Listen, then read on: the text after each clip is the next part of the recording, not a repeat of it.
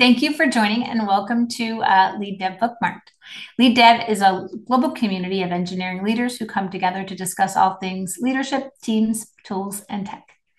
Bookmarked is our monthly book club that takes place on the first Tuesday of every month, or sometimes the second Tuesday, like today. Our sessions cover an array of engineering and leadership books that our awesome lead dev audience can draw insights and practical experiences from. I'm Susan Bond, and I'll be your moderator for this discussion. I'm a former COO of a scaling startup and a leadership consultant. My specialty is tech leaders. You can find me on Twitter, LinkedIn, at Susan Bond. Today, we'll be talking about leading from the middle, a playbook for managers to influence up, down, and across the organization. If you have questions for Scott, please pop them in the Q&A feature on Zoom. And Scott, for folks who don't know you, can you just give a quick introduction of yourself for those who aren't familiar with you and your work? Yeah, sure. I'm a former Procter& Gamble senior executive. I left the company 8 years ago to do this, to broaden my platform for making a difference with the written and the spoken word.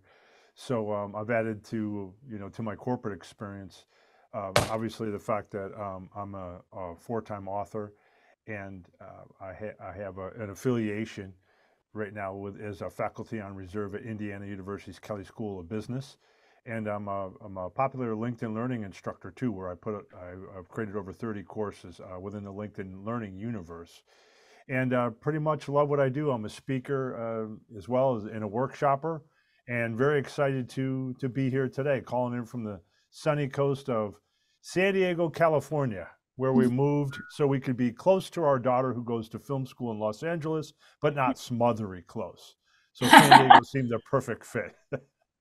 I love that. Close, but not smothering. We're sort of hovering, but not smothering. Exactly. Smothering. I love that. What a great introduction. Thank you so much for introducing yourself.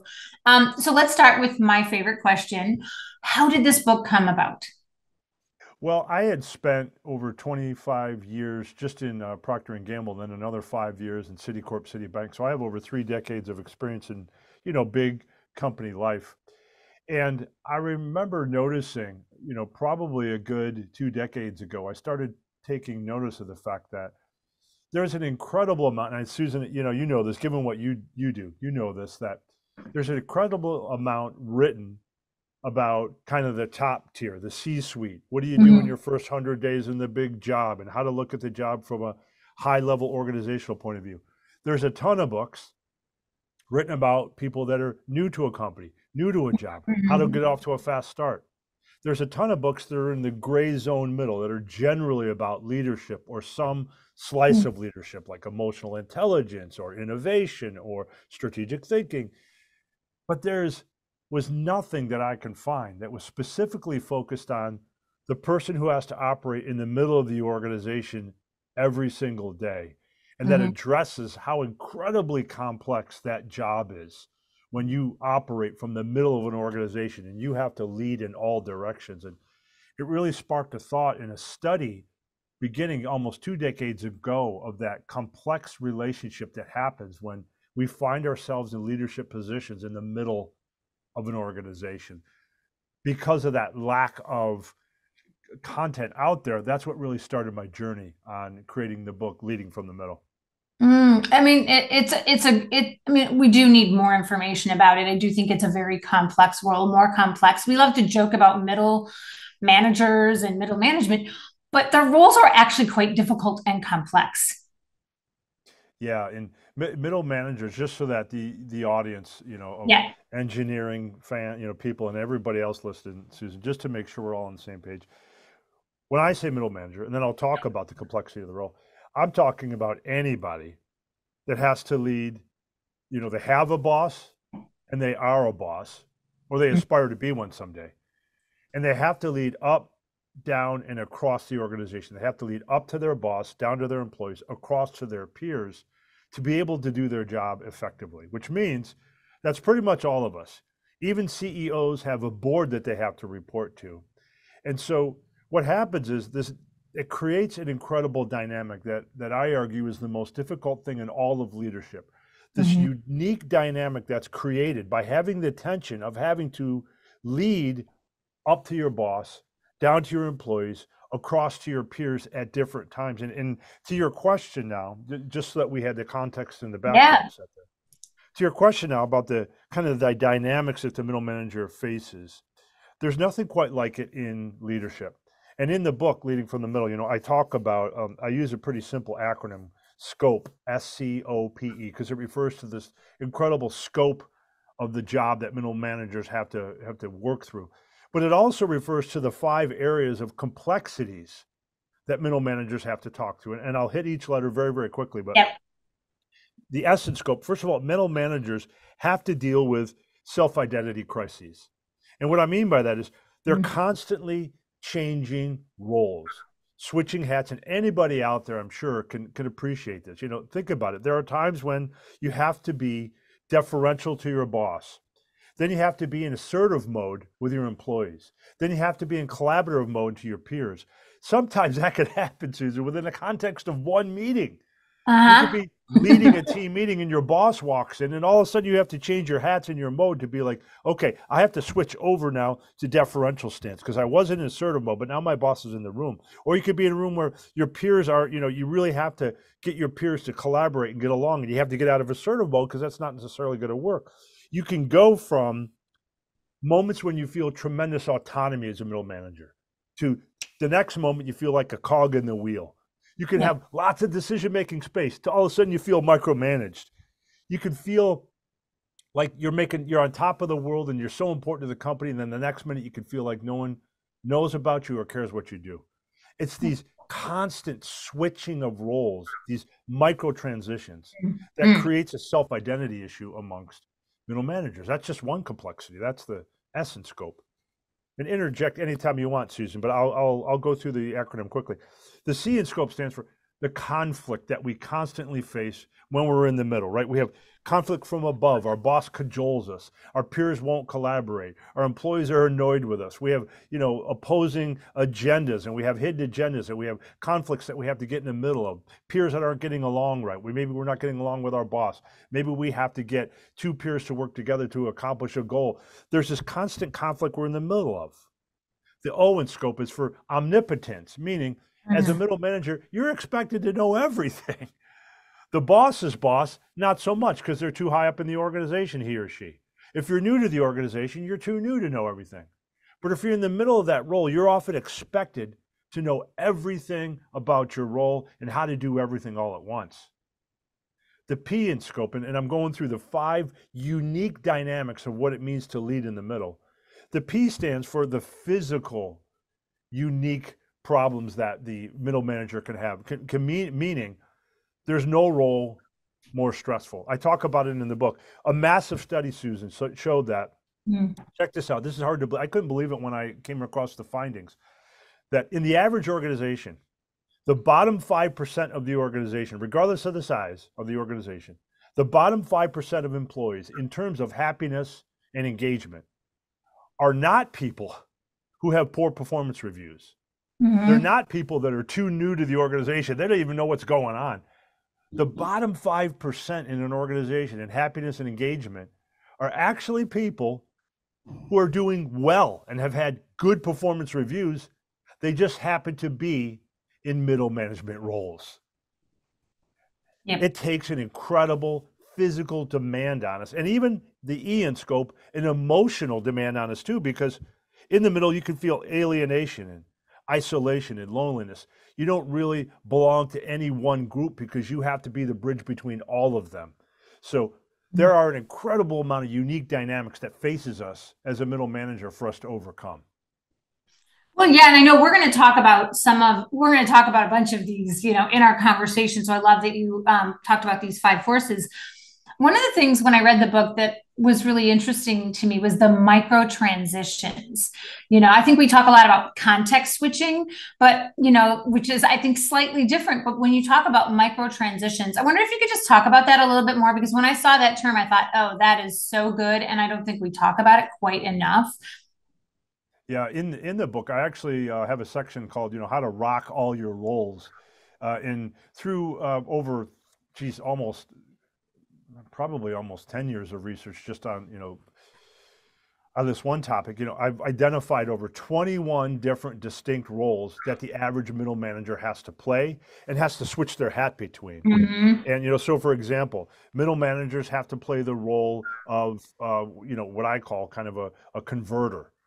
They have to take the strategies that are passed down from their bosses and then convert them into language that the employees around them can understand, that they'll be motivated by. And they have to do this, by the way, Susan, sometimes when they don't even agree what's being passed down with them. They Right. still have to take that content and convert it to the organization. Another role, they might have to play themselves, they might have to play a strategist. You're not Hmm. excused from coming up with strategies when you're in the middle because, frankly, you're closest to the day to day in the organization, and you might have the best ideas for what strategy should be. And oftentimes, I hear people say, "Man, I don't have time for any strategic thinking in my role." Well, as a middle manager, you don't have time not to carve out for Hmm. strategic thinking within the context of your role. And you play the role of translator as well when what you have to communicate to your organization doesn't make sense if you just took it at ad nauseum. You have to really convert that and translate it in a way that makes sense to the troops, and so on and so on and so on. So we have all these different roles that we have to Yep. switch back and forth between. And it's key as a middle manager to remember, the book is a book of hope, not a book of what are we going to do now. it's Right. it's important to remember as a middle manager that you are the only one. You're uniquely suited to play those different roles, to play 100 different roles in one, and it's a privilege. You are the lighthouse for the organization that keeps people off the rocks Yep. in the short term and is a beacon for the long term. You keep the long term flame of strategy and the short term flame of urgency to the organization. There's this beautiful dance in the middle that you're uniquely suited to do, and you should take pride in it, especially Yep. given those 5 dynamic complexities I talked about within the context of the SCOPE acronym. Well, yeah, and I think one of the things that I really enjoyed about the book too. I mean, I love the 21 forces. I like identity. I'm sorry, 21 different like roles you have to play. I think that we think, oh, it's like one or two. It's actually quite a lot. So, folks, I really highly recommend the book because I think that those 21 might help you go, oh, this is maybe why I'm struggling or why I'm it's having a hard time. But I think mindset, you also talk about mindset and why it's so important for middle managers. And you make this really great distinction between servant leadership and other oriented leadership, which I think is one of the mindsets that I think you outlined that I thought was so important. Can you describe the difference between those two and why it's so important? Yeah, for sure. Thank you, Susan. So first of all, just to make sure everyone's on the same page, we'll start with what's called servant leadership, which is where if you thought of the organization as a pyramid, for anyone out there that's just not sure what I mean by this term, you start with a pyramid, you invert the pyramid as a servant leader, right? You're now behind the scenes putting the organization first and trying to lead from behind, literally serving the organization to get the organization to the ends. And servant leadership is wonderful. There Mm-hmm. are, however, especially for the middle manager, a few watchouts for servant leadership that creates it's the same tree but a different branch. What I think is the better approach, and data has proven this to be true, is not servant leadership, but others oriented leadership, which is a branch from the same tree, and I'll explain the difference. Yep. Others oriented leadership addresses some of the shortfalls of servant leadership that can crop up. For example, servant leaders can sometimes, and this is an opinion, this is research and data and fact now. Servant leaders can sometimes, Susan, lose themselves in their role to serve. They can lose their authoritative leadership Yep. voice. Yep. And what happens in their very understandable, noble intent to serve the organization and their employees, they might not step up in those moments when the organization needs them to. There Yep. are times when even upper management wants to see how you are doing as a middle manager, what your thinking is. They want to see you take the reins of control, not necessarily leading from behind this time like servant leaders do, but leading from the front of the organization to not lose your authoritative voice. Sometimes servant leaders can lose sight of their own mastery. They want their expertise to shine through their people because they're serving them. And that's cool and that's good and that's noble. But there are times when the organization wants to see the mastery that you have in your role, your ability to consume all the information you have and lead from the front. So the important distinction here, Susan, is that others-oriented leadership is really how middle managers should think about the mindset that they need.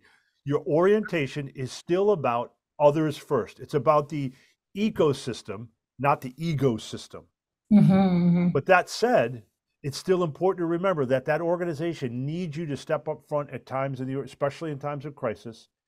And they need you still to do some things that don't feel like you're necessarily serving the best interests of the employees in the short term, but that they're things that are needed for the health of the organization over the long term.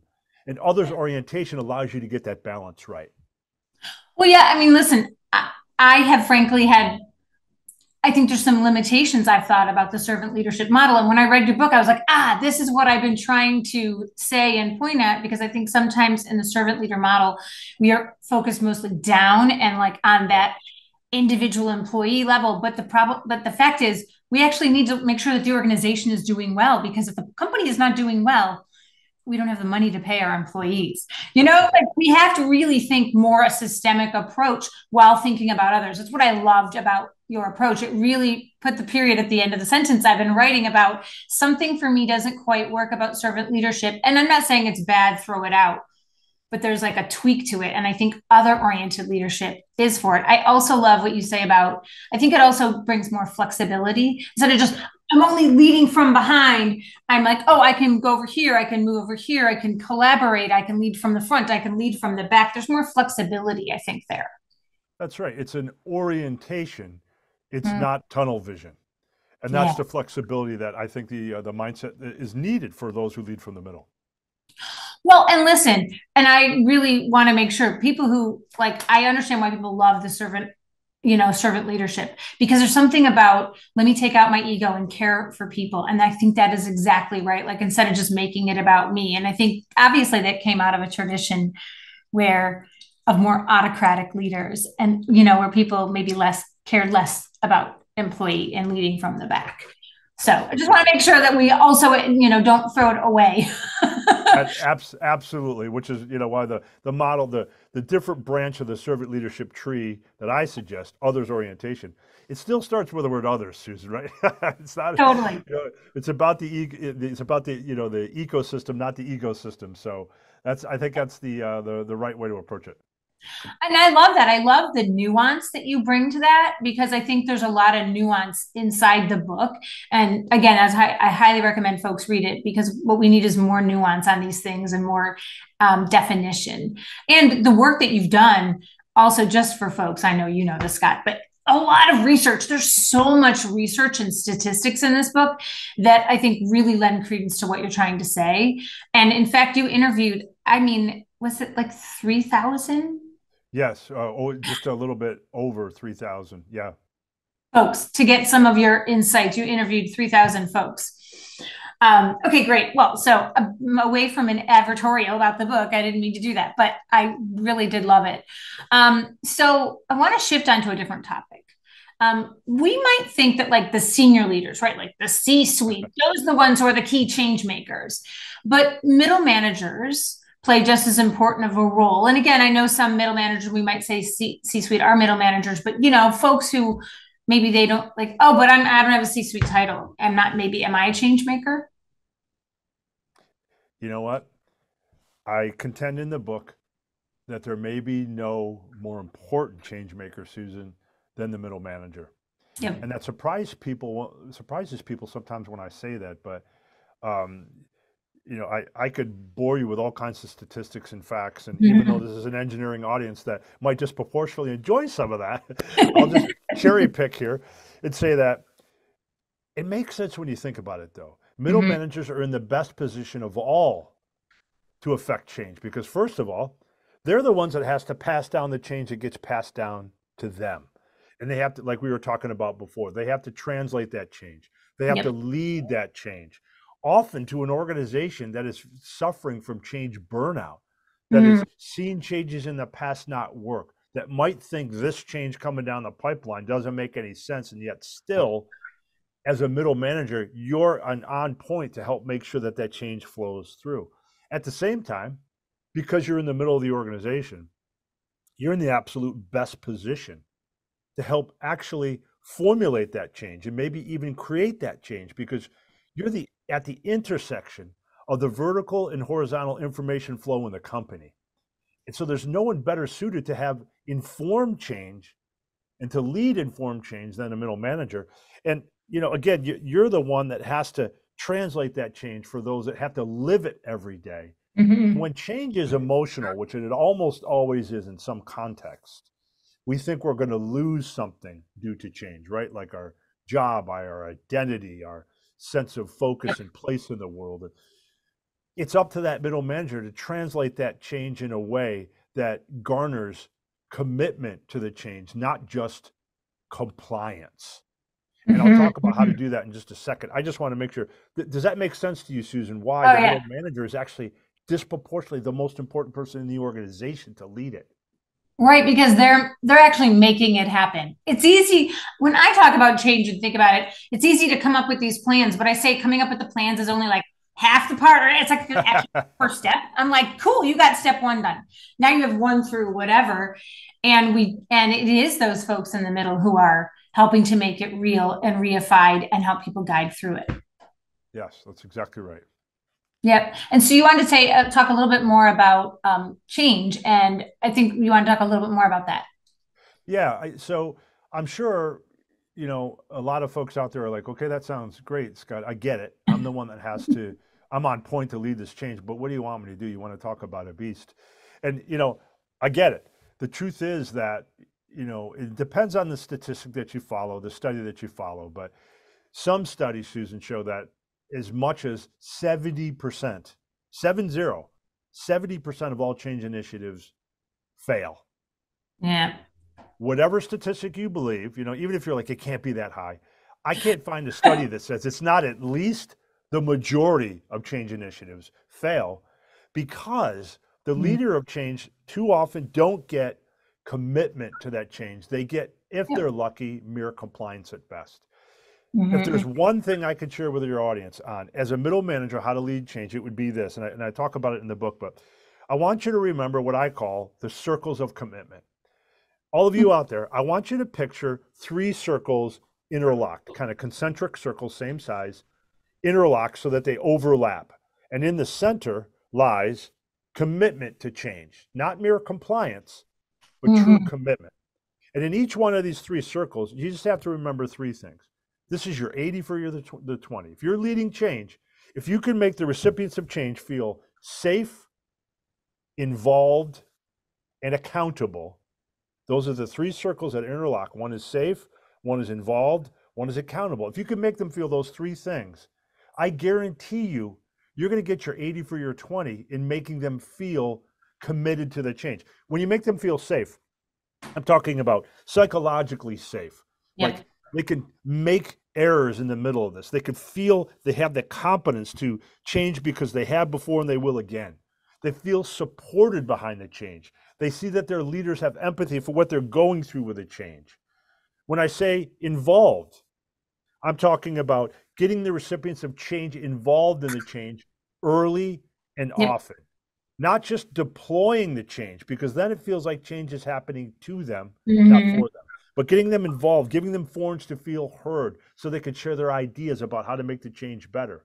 When I say committed to the change, or excuse me, accountable to the change, of course, I'm talking about being clear about what's going to change, when specifically, how will you uniquely be affected, dear employees, and how will you be measured for that change as well? And here's the cool thing about this, Susan. So if you can make the employees feel safe, involved, and accountable, these are not mutually exclusive. They're interdependent, and I'll demonstrate. Let's Yep. say, Susan, you're like, okay, I got it, safe, involved, and accountable. Most important to me, Scott, I have energy for making sure they feel safe. Okay, great. If you start by making your employees feel safe with a change, guess what? Because they feel safe, I guarantee you they're not going to mind as much being held accountable. And if they're Mhm. being held accountable, they're going to want to be involved. Now let's Right. try the next one. Let's say, okay, I want to start with involved. I really want to make sure they feel involved. Great. If you have your employees involved early and often, guess what? They're going to feel safe. If they feel safe, they won't mind being held accountable. Now let's start with accountable. Okay, Scott, I hear you. I want to start with accountability. First and foremost, they have to feel accountable. I guarantee you, if you're focused on making the employees feel accountable, guess what? They're going to want to be involved. And if they're involved, they're going to feel safe. So all three things, safe, involved, and accountable, work together interdependently. Deliver all three, and I guarantee you, you will get commitment to change, not just compliance.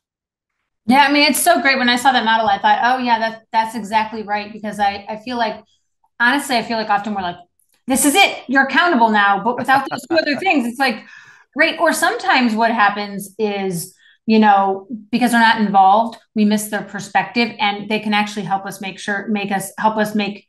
mistake, so that we don't make a mistake, because the employees are seeing the real things that are happening. They see the problems and they say, I hear you about your change, but what about X, Y, and Z?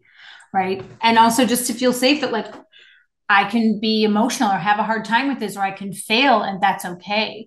I think it's just that model is so important to think about change. And I think a lot of us are going through change right now. I mean, the tech industry has gone through tremendous amounts of change in the last year. I mean, it always is, but in the last year, it's been a lot. So safe, involved, and accountable. Any other thoughts about change for middle managers, or do we cover it all? Well, yeah, geez, I have an entire chapter in Leading from the Middle dedicated You to do. change. So I give it like a complete change model. The one other tip I'll give, and there's so much I could go into, but just to just to remember as a change leader, there's something called the change curve, which is a model developed by Elizabeth Kubler-Ross, she's a psychologist, years and years and years ago, that says that the process of going through change for employees is very similar to the process of grieving and the Yep. stages we go through as we grieve. We start out in the status quo, then we get into a denial period, then we get into an acceptance period, and so on. And I talk about it in the book. But I bring that up to say that if there's a model that shows going through change is similar to the process of grieving, that tells you how emotional change can be for people. And a big mistake that change leaders often make is they forget that. They Yep. forget that we're worried about what we're going to lose that's associated with that change. Well, again, I was talking about this before, whether it's our identity, it might be our job, it might be a boss that we love because it's a reorganization. It might be, any number of things. And you just have to remember, if you come from a others orientation, and if Yep. you believe that change is emotional, you're going to approach differently how you Yep. lead that change at the end of the day. You can't not if you remember that point. Well, yeah, and I will just mention, I apologize to mention another author in here, but I love the book Transitions by Ah, William yep, Bridges. yep. So, you've heard of the book. It's a class, it's an old book, it's a classic book. And he talks a lot about emotions and that, like, it's not just change, it's transition. So really underscoring that there is a huge body of work that agrees with you and that is really important about making sure we focus on the emotions, not just the bits and bobs of how the change happens. That's So absolutely, yeah. Most people actually, Susan, to your point, they don't fear the change itself. That's not what's painful. Like, if you want to, I'm making this up. If someone said, oh, okay, I want to change my body makeup. I want to lose 20 points or 20 points, 20 pounds, right? I want to lose 20 pounds. You don't dislike the thought of being 20 pounds lighter. It's that transition to it and what it's going to take. I have to cut out all my favorite foods. I have to exercise 5 times a week. I have to start drinking water 18 times a day. To your point, it's that transition. And within the book, I talk about a model that helps you manage that transition for employees, which can be highly emotional. yeah, no, it's great. It's a great chapter. I really want to make sure we covered the change. So I want to go back to something that I think it relates a little bit with the scope model or from earlier, but like there's really high rates when you talked earlier about, like, most unhappy employees often are middle managers, not people doing poorly, performance problems. But so why are there such high rates of burnout for middle managers, Uh, and what can we do to mitigate it? I mean, I think some of it is in that the forces, but I'd love if you could just talk a little bit more about that. Yeah, yeah. It goes back to the signs of burnout, which we'll talk about, and then how you address that.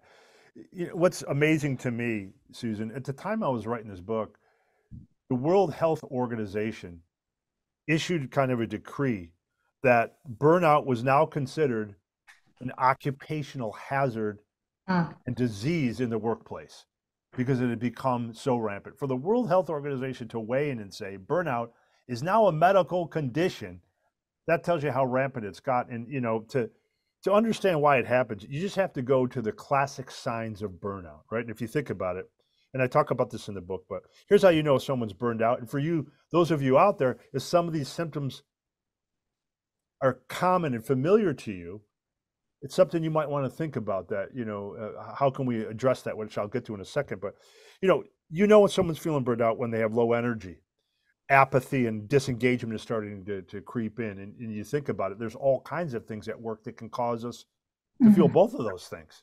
Sometimes it could just be one boss can cause both of those. One bad boss can cause low energy and a sense of apathy. We know signs of burnout include increased cynicism and increased complaining, decreased productivity, decreased quality of the work, self-isolation, where you're not bothering with being social with anybody at work anymore, which is happening more and more as we go to a remote work world naturally, let alone on top of it, someone's disengaged and wants to self-isolate anyways. There's more Mm. irritability, there's more absenteeism. So when you think about all the signs of burnout, you could easily say, yeah, well, I know like 5 things at work that make me feel that way. So the nature of work is becoming more and more very easy for us to experience burnout. So what do you do about it? That's probably the bigger question. Yeah.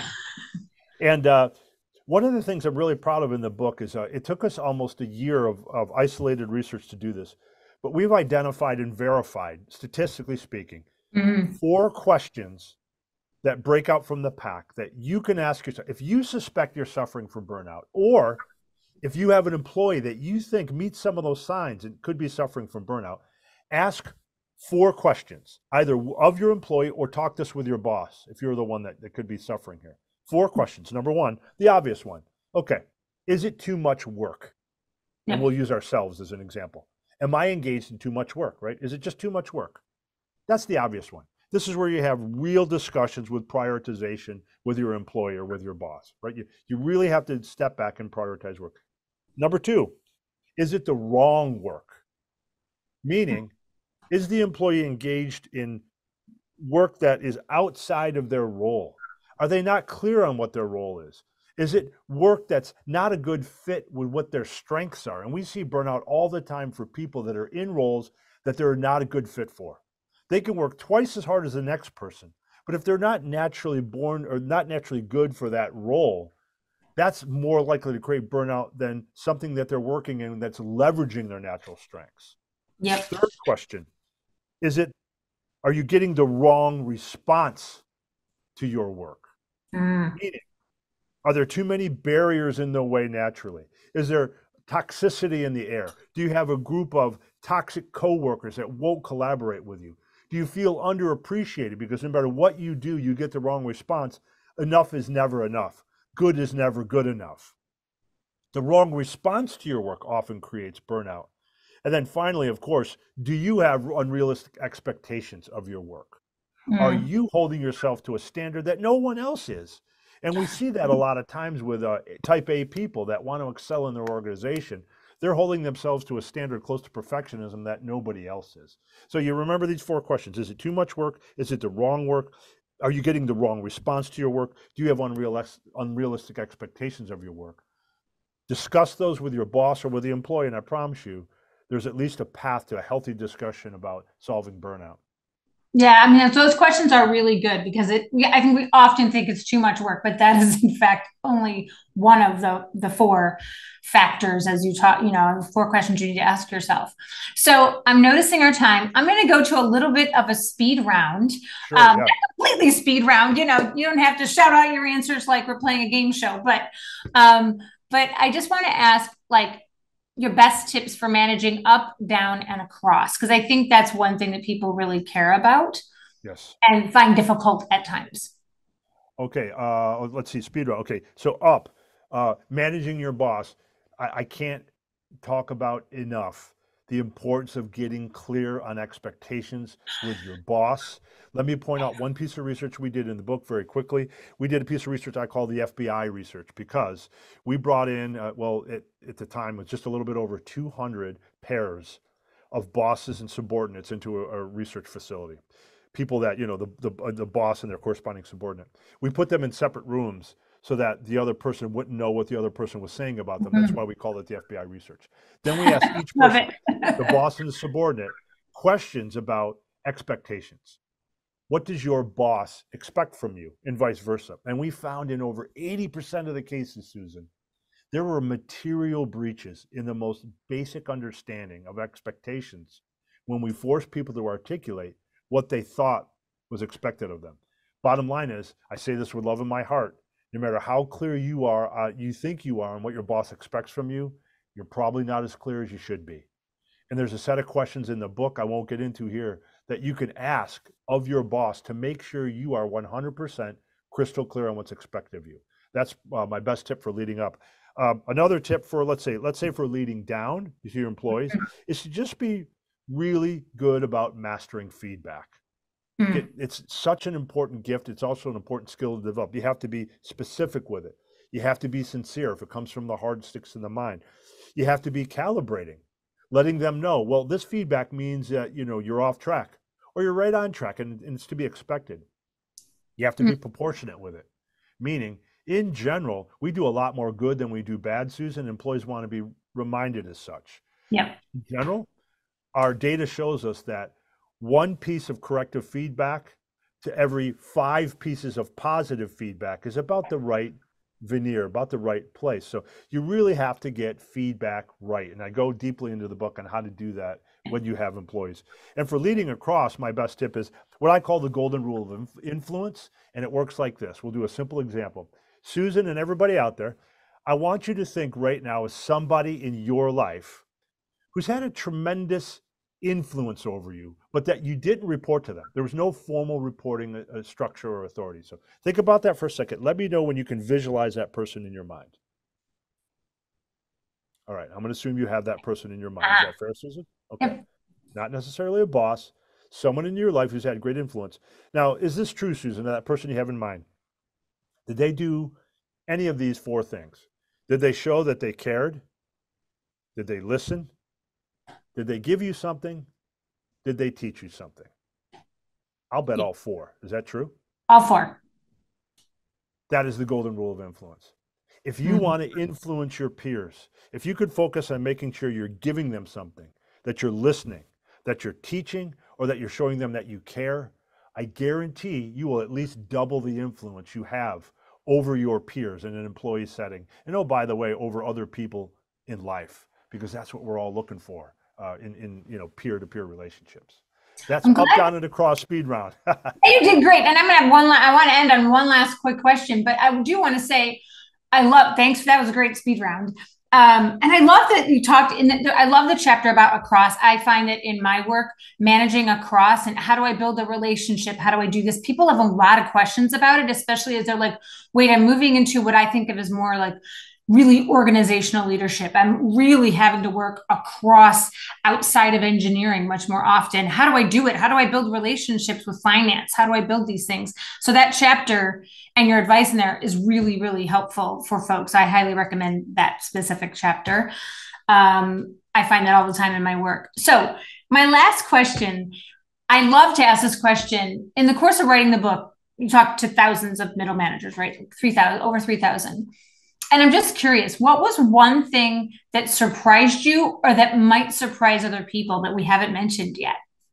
I was I was stunned at the number of times, Susan, when you sit down to interview someone, you have to tell them why.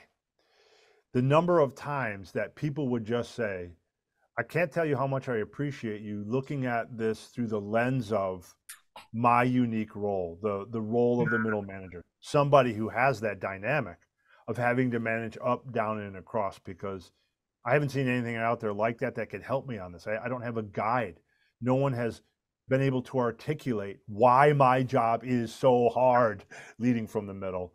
And so I knew I was onto something when I was researching the book before I'd even written it, because it's not always sexy to write about it. You talked about it up front, right, Susan? Pop culture loves it. We have the shows like The Office, movies like Office Space, cartoons like Dilbert. We love to make the term middle manager. We like to have fun with that. And the truth is, middle managers should feel proud. We know that middle managers make up for the variation of more than 25% of revenue in the average organization. That's 3 times more than people whose only job is to innovate for the company. So we know that middle managers make a tremendous difference. I have tons of data in the book that show just how valuable a middle manager is to the company. And I was just so surprised to see people saying, finally, someone's looking at the world through the difficult and unique lens that I have to in an organization where I have to lead in all directions to thrive and just survive at times. I love that you ended on that note. I had no idea what you were going to say, but I love that we ended on that note, a hopeful note. And thank you for joining us during this session. It was really a pleasure. Our next guest joining us on April 2nd is Marty Kagan, who has a new book out. Actually, mine arrived just before this conversation. So I'm excited to be talking with him. But Scott will be joining us over on the Lead Dev Slack, where he'll be taking some questions.